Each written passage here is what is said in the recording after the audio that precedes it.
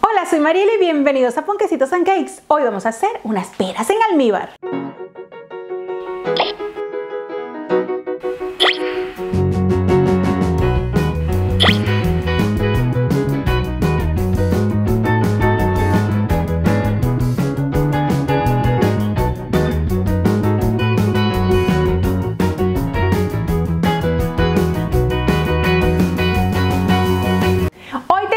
Una receta para sacarte de apuros, y es que las peras en almíbar primero son deliciosas, ligeras, maravillosas para tomar luego de una pesada comida. Lo segundo, se pueden tener almacenadas hasta 6 meses, así que es perfecto para tener siempre allí y degustar en cualquier momento. Suscríbete al canal y activa la campana para que recibas la notificación de todos mis vídeos. Y te voy a dar todos los trucos para que esas peras queden preciosas, blanquitas y brillantes, que puedas hasta regalar a tus amistades. Estas peras en almíbar te pueden servir como postre o como parte de ingredientes de otras preparaciones, pero también le podemos sacar mucho provecho cortándolo en pedacitos y colocarla dentro de nuestros yogures y quedan increíbles. Y lo otro es cortándolas en pedacitos e incluyéndolas en nuestras ensaladas. Así que, vamos con la receta.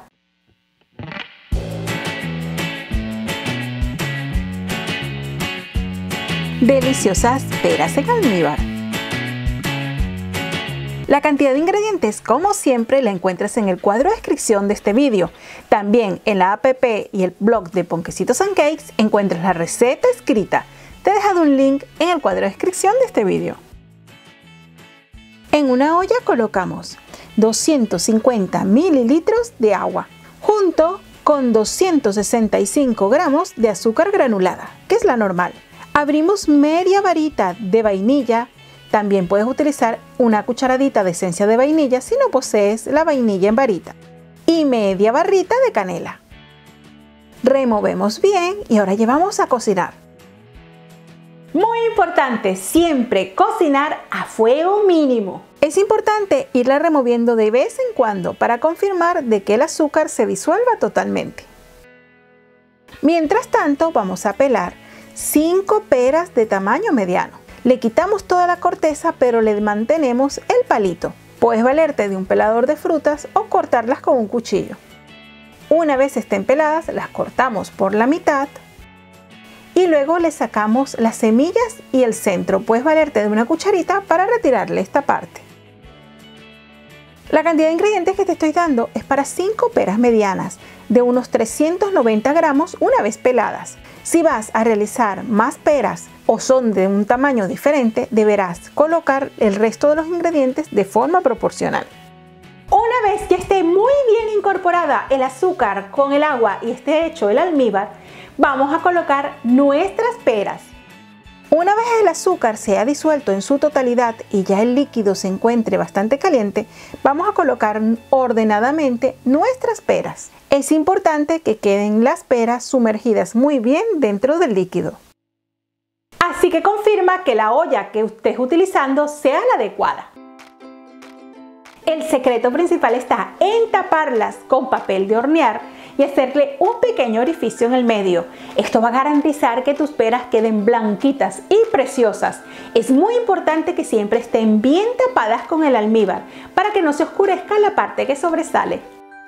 Cubrimos muy bien nuestra olla con el papel de hornear, ajustando muy bien los bordes. Y le abrimos un orificio en el centro que servirá de chimenea para que por allí salga todo el vapor.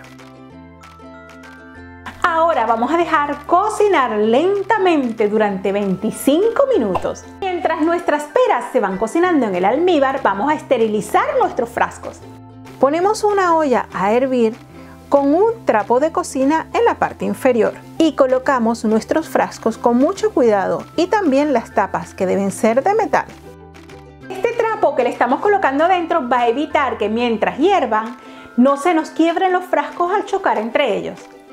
Es importante dejarla hervir por lo menos durante 10 minutos y pasados los 10 minutos ya podemos retirarlas del agua hirviendo, colocándolas boca abajo sobre una rejilla para que se sequen bien y se mantengan esterilizados. Recuerda bajarte la app de Ponquecitos and Cakes para que tengas siempre a mano las recetas, los vídeos, los tips y muchísimas cosas más. Pasados los 25 minutos vamos a comprobar si nuestras peras ya se encuentran listas. Sabrás que tus peras están listas si al pincharlo con un palito este se introduce fácilmente. Con mucho cuidado destapamos nuestra olla y pinchamos las peras. Si te cuesta un poco pincharlas, déjalas durante unos 5 minutos más y ve comprobándolo pasado esos 5 minutos. Una vez listas, sacamos nuestras peras para que se enfríen ligeramente y también para que se enfríe un poco el almíbar antes de colocarlas dentro del frasco. Esto evitará que nuestro frasco se quiebre si las peras están muy calientes y así se enfriarán más rápido. Como puedes observar, las peras han quedado preciosas, bien blanquitas y con una tonalidad bastante brillante. Para colocarlas en el frasco, primero colocamos nuestras peras y terminamos de llenar con el almíbar. Me gusta colocarlas de pie porque estos frascos no solamente son para mantenerlos, sino que también son preciosos y un espectáculo en nuestra nevera o despensa.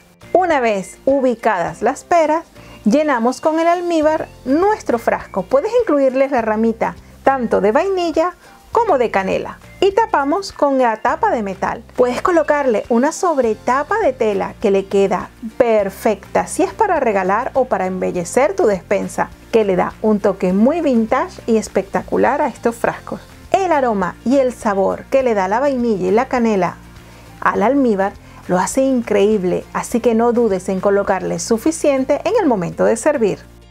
Estas peras en almíbar se mantienen perfectas, bien tapadas durante 6 meses en un lugar que sea oscuro, aunque yo prefiero tenerlas en la nevera y así en el momento de disfrutarla estén fresquitas y deliciosas. El azúcar va a servir de conservante, así que puedes despreocuparte porque tus peras estarán perfectas.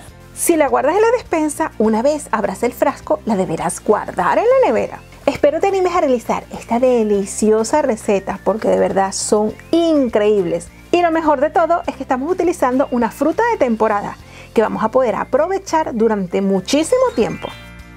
Espero que te haya gustado esta receta de hoy que no tiene ningún tipo de complicaciones y si es así regálame un me gustas, compártela con tus amigos y suscríbete al canal si aún no te has suscrito. Nos vemos dentro de nada con otra receta. ¡Chao!